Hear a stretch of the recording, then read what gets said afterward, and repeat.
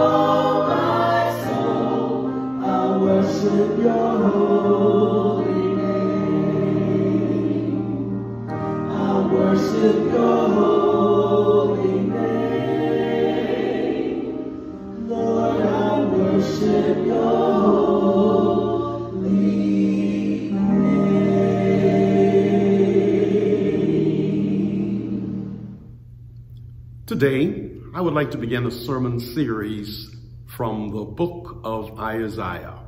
My text is taken from Isaiah chapter 43, verses 18 and 19. Remember ye not the former things, neither consider the things of old. Behold, I will do a new thing. Now it shall spring forth. Ye shall not know it. I will even make a way in the wilderness and the rivers in the desert. I don't know about you, but I just like the translation from the Message Bible of the same passage, Isaiah chapter 43, verses 18 and 19. Forget about what's happened. Don't keep going over old history. Be alert, be present. I'm about to do something brand new. It's bursting out. Don't you see it? There it is. I am making a road through the desert, rivers in the Badlands. God says, I'm about to do a new thing. Yes, speaking about new things, Oprah Winfrey says, cheers to a new year and another chance to get it right. Vern McLean says, what the new year brings to you will depend a great deal on what you bring to the new year. Joel Osteen says, let go of yesterday. Let today be a brand new beginning and be the best that you can. And you'll get to where God wants you to be. Melody Beattie says, the new year stands before us like a chapter in a book waiting to be written. Alex Moritz says, new year, a new chapter, a new verse, or just the same old story. Ultimately, we write it. The choice is ours. Kate Summer says, a brand new year could be considered the seed and your goals could be the buds. But taking action and achieving your dreams, well, that is the flower. May the new year be your seed, and may you have lots of flowers to inspire you. Hilary DiPiano says, we all get the exact same 365 days. The only difference is what we do with them. Speaking of a new year, at the beginning of a new year, one friend complains to another, all my husband and I do is fight. I've been so upset. Imagine I've lost 20 pounds. If it's that bad, why don't you just leave him, asks the other friend. I'd like to lose another 15 pounds first before I leave. Yes, my friend, a new year offers a fresh start, a new beginning. It is often a time for reflection on the past and a look into the future, hoping for a better year ahead. Yes, it is imperative that we begin this new year with Almighty God. God is the author of new beginnings, so we should begin every single day with God. And so I've stopped by to tell you of the awesome promise God has tweeted through the prophet Isaiah. Yes, I hear God still saying, remember ye not the former things, neither consider the things of old. Behold, I will do a new thing. Now it shall spring forth. Shall ye not know it? I will even make a way in the wilderness and rivers in the desert. And I say, praise the Lord. In other words, God is saying, don't worry about the bad things. Don't focus on the negative things of last year. Why? Well, I'm happy that you asked. Because God is the author of new beginnings. And I've come by to tell you that he can make a way out of no way. Just like how he created the world ex nihilo, which is a Latin phrase which literally means out of nothing. That is how powerful my God is. It is often used by Christians to describe the biblical view of creation. I'm talking about the word ex nihilo. However, before we unpack Isaiah chapter 43, verses 18 through 19, our key text for today, let me tell you something about the context. Isaiah lived in a troubled world for both Judah and Israel. It was an era of crisis. Yes, the people of God had fallen deeply into sin. The Bible tells us under Uzziah in Judah and Jeroboam II in Israel, both nations had grown strong and prosperous, but material prosperity brought spiritual decline. Yes, the people forsook Almighty God and his ways of righteousness. Social and moral conditions were much the same in both nations. Everywhere there was a miscarriage of justice, for magistrates judged for reward, and rulers were primarily interested in pleasure and personal gain. Yes, my friend, greed and vice were the order of the day. As the rich became richer, the poor became poorer, or many sank into the depths of poverty and were reduced to the status of being slaves. Yes, many of the people forsook the worship of Jehovah and followed the heathen gods.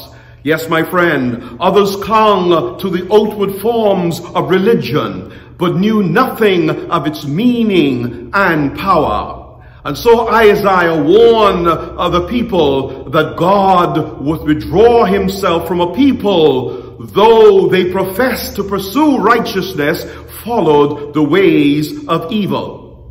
The nation was warned of the fact that the continuance in the way of evil would result in speedy destruction. God would employ the Assyrians as his tool to execute justice upon a nation of hypocrites. Isaiah set forth the fact that the entire world was ruled by one God. A God who required righteousness not only of the Hebrew people, but of all the nations of the earth, and who would judge all people who persisted in their evil ways.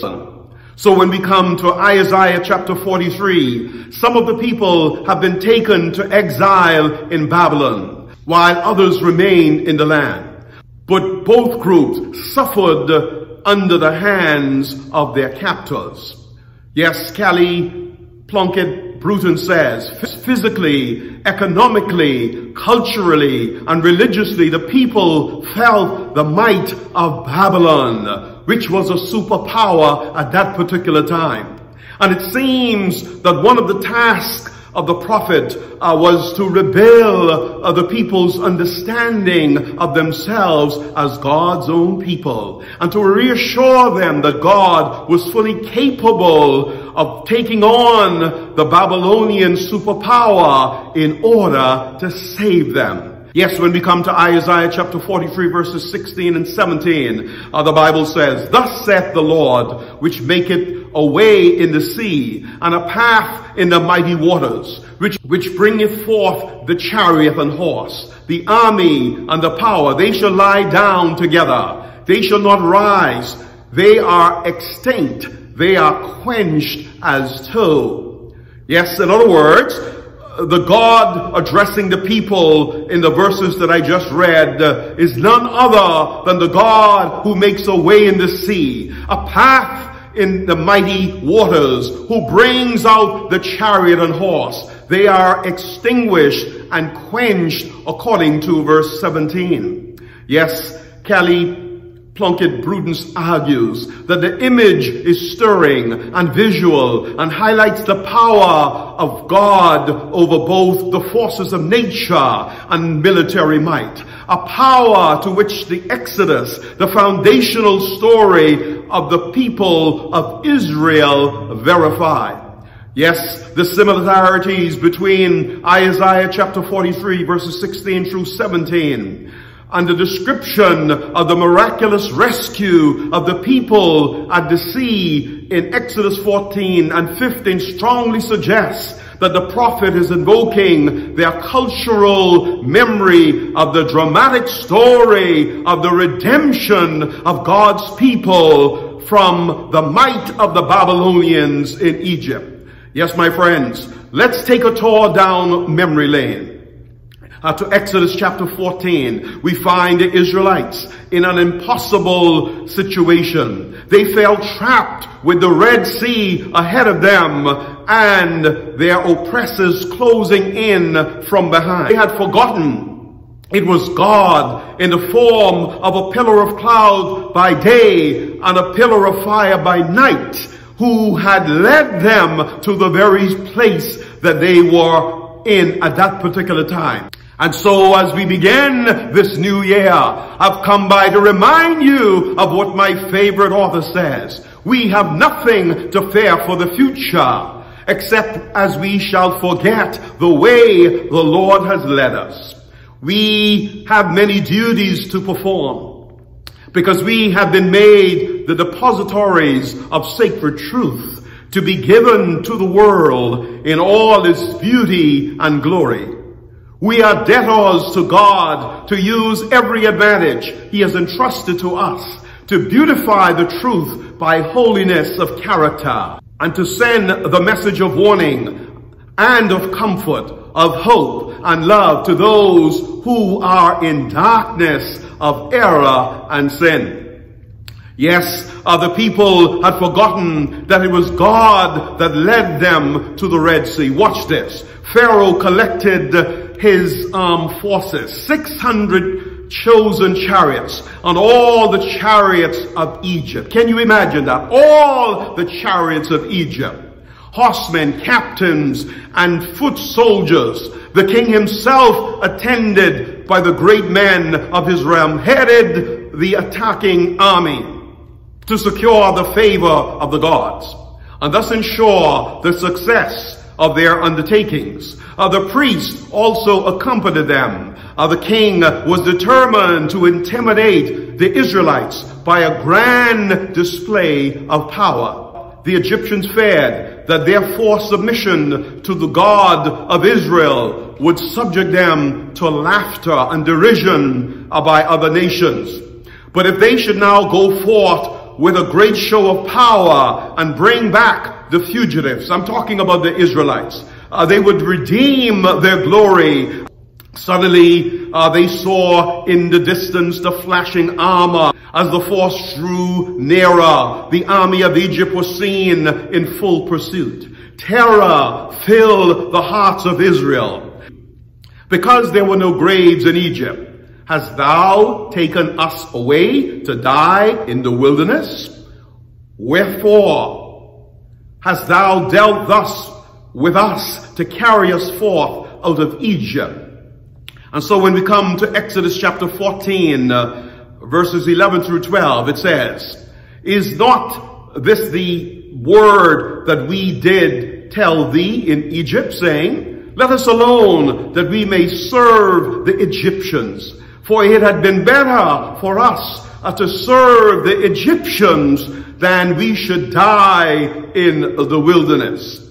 Yes, Moses was greatly troubled that his people should manifest so little faith in Almighty God, notwithstanding that they have repeatedly witnessed the manifestation of his power in their behalf. How could they charge upon him the dangerous and difficulties of their situation when he had followed the expressed command of God? True, there was no possibility of deliverance unless God himself should interpose for their release. But having been brought into this position of obedience to the divine direction, Moses felt no fear of the consequence. His calm and assuring reply to the people was, Exodus chapter 14, verses 13 through 14, Fear ye not, stand still and see the salvation of the Lord, which he will show you today. For the Egyptians whom ye have seen today, ye shall see them again no more forever. The Lord shall fight for you, and ye shall hold your peace. For Moses was under tremendous pressure at that particular time. And so when he asked the people of Israel to wait on the Lord, lacking discipline and self-control, they became completely unreasonable. Watch this. They expected speedily to fall into the hands of their oppressors, and their wailings and lamentations were loud and deep. The wonderful pillar of cloud that had been followed as the signal of God to go forward. But now they question among themselves if it might not foreshadow some great calamity, for had it not led them on the wrong side of the mountain into an impassable way. Yes, thus the angel of God appeared to their deluded minds as the harbinger of disaster. But now, as the Egyptians' host approached them, expecting to make them an easy prey, the cloudy column rose majestically into the heavens, passed over the Israelites, and descended between them. And the armies of Egypt, a wall of darkness, interposed between the pursued and their pursuers. The Egyptians could no longer discern the camp of the Hebrews and were forced to halt. But as the darkness of night deepened, the wall of cloud became a great light to the Hebrews, flooding the entire encampment with the radiance of day. Then hope returned to the hearts of Israel, and Moses lifted up his voice unto the Lord. And I say hallelujah. And so when we come to Exodus chapter 14 and verse 15 through 16, it says, And the Lord said unto Moses, Wherefore criest thou unto me? Speak unto the children of Israel, that they go forward. But lift up thy rod, and stretch out thine hand over the sea, and divide it, and the children of Israel shall go on dry ground through the midst of the sea.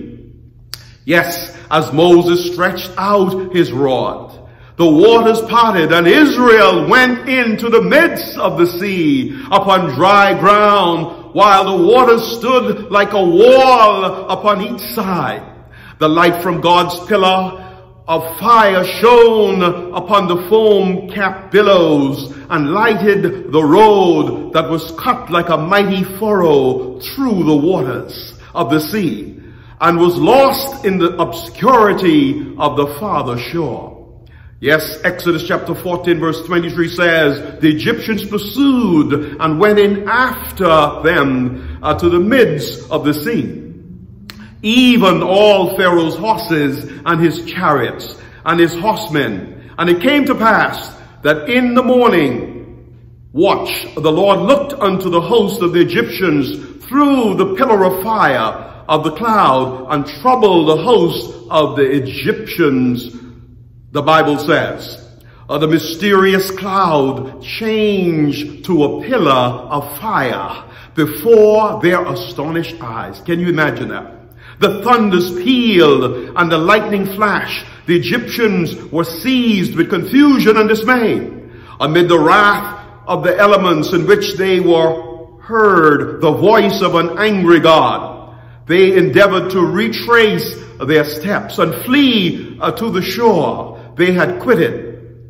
But Moses stretched out his rod, and the piled up waters, hissing, roaring, and eager for their prey, rushed together and swallowed the Egyptian army in their black depths. As morning broke, it revealed to the multitudes of Israel that God destroyed their enemies. From the most terrible peril, one night had brought complete deliverance. And so as we move back to our text, Isaiah chapter 43, verses 18 and 19, the Bible says, Remember ye not the former things, neither consider the things of old. Behold, I will do a new thing. Now it shall spring forth. Shall ye not know it? I will even make a way in the wilderness and rivers in the desert. And I say, praise the Lord. It is interesting that the prophet Isaiah, having gone to so much effort to invoke the past, continues in verse 18 with the injunction, do not remember the former things of old. In other words, the command is surprising and serves as an effective rhetorical device to get the people's attention. Yes, for the prophet is not content to have the people wax nostalgic about the good old days. It is not on the past that the prophet wants the people to concentrate. And so even as we come to this new year, I don't want you thinking about last year. I want you to focus on God. I want you to focus on Jesus. I want you to focus on all of the good things God has in store for you. And so the prophet aims to create an imaginative space in the minds of the people so that their conception of the past can transform their understanding of the present and thus the future. And that is why the prophet was saying, I'm about to do a new thing. Now it springs forth. Do you not perceive it? In a seemingly hopeless situation, the prophet calls on the people not to lose heart, but to look with anticipation for the signs of God's approaching redemption, for the new thing that is coming. I'm talking about the new thing that is just around the corner. Behold, I will do a new thing. Staying stuck in the past can keep us from the new thing God wants to do. If Israel stayed stuck in the discouragement and the seduction of Babylon, they would never look for the new thing of release from exile. And so we can make an idol out of the new.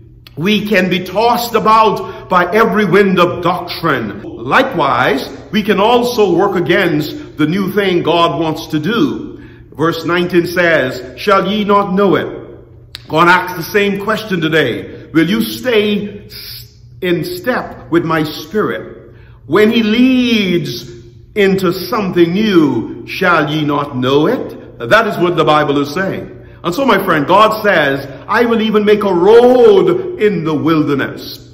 Between the captivity in Babylon and the return of Israel lay hundreds of miles of wilderness. God's people didn't need to be afraid because God would make a road in the wilderness. I'm talking about making a highway. I'm talking about making an I-95 or an Interstate 75 in the wilderness, and even protect his people from the wild animals. Because the beast of the field will honor me, the Lord says. Often when God makes a promise, we worry about the details of the obstacles for the fulfillment of the promise. But God replies, don't worry about anything, because everything is going to be all right. And so I will even make a road in the wilderness. And so he's saying, I have the resources and plans you don't even know about in this new year. Leave your problems to me. The new thing is described in non-specific language that seems to refer to the past even as it points to the future. For example, water in the wilderness and rivers in the desert in verses 19 and 20 suggests a link between the Exodus journey and the return of Judah's exile from Babylon. The animals mentioned in verse 20 underscore the desolation of the land through which the people will travel on their way home, and serve to remind the people of their ancestors' journey out of Egypt into the wilderness. And so even animals that live in the wild places are amazed at the marvelous deeds of this God who gives water in the wilderness. A journey through the wilderness will be hard, but the grace and power of God that prevailed in the past will be available in the future. The past is even now repeating itself. Do you not perceive it? The prophet says. And so, my friends, I've come by to tell you, do not remember, because God says, I will do a new thing. At the beginning of this new year, I invite you to follow God's leading. Go forward in faith and confidence in Almighty God. And so as I bring the message to a close, some time ago, I read an article about the Biosphere 2 that was written by Anupam Pant. In short, the Biosphere 2 is a miniature version of our planet Earth, now owned by the University of Arizona, constructed by scientists to study how the planet's living systems actually work. Learnings from this tiny planet enable scientists to innovate and come up with new ideas related to the growth of plants. Major discovery from it was something they had never expected. The most interesting thing they learned from it was the importance of wind in a plant's life. Who would have thought wind plays a critical role? Yes, in the Biosphere 2, they had trees growing faster than they would grow in the wild. Also, they found that these trees wouldn't completely mature before they could. They used to collapse. Later, it was found that this was caused by a lack of wind in the biosphere. Turns out wind plays a major role in a tree's life. The presence of wind makes a tree stronger. It is thus able to mature and not fall on the ground due to its own weight. When plants and trees grow in the wild, the wind constantly keeps them moving. This causes a stress in the wooden load-bearing structure of the tree. So to compensate, the tree manages to grow something called reaction wood or stress wood. Now watch this. This stress wood usually has a different structure and is able to position the tree where it gets the best light or optimum resources. Reason why trees can contort toward best light and still survive loads even in awkward shapes. The tree can grow in a more solid manner thanks to the reaction wood. If there is no wind, like in the Biosphere 2, the trees end up being much weaker and aren't able to survive for very long. Remember, stress is what makes a tree strong enough to sustain wear and tear that it would face later in life. What is the takeaway? The wind in our lives will make us develop stress wood that will enable us to reach the light or water more effectively. And so I've come by to tell you that Jesus is the light of the world and the water of life. Those who seek him are promised to find him. The wind helps us to seek Jesus. And so in this new year, I want you to be thankful for the wind, because even when you fall down, you can get up by the power of the Holy Spirit. And so if there is no wind, the trees will break apart. The wind represents the Holy Spirit. Without the Spirit of God, we will fall apart. Perhaps this is the reason why we are falling apart as a world. And so we need the wind to make us strong. And so as you face stressful situations, I've come by to tell you this new year, you need to hold on like never before. And so I've come by to tell you that God has designed trees to endure the wind. In fact, when the wind is blowing, the roots of the trees grow down deeper. And so, my friends, I've come by to tell you that when people criticize you, it will make you stronger in the Lord Jesus Christ. And so as you face stressful situations this new year, hold on. Don't throw in the towel. Continue to praise the Lord. Continue to worship the Lord Jesus, even if you have to do it online, even if you have to do it in the privacy of your home, because I've come by to tell you there is power in the name of Jesus. Stand still, trust in God, because it will make you stronger as you grow in grace every single day.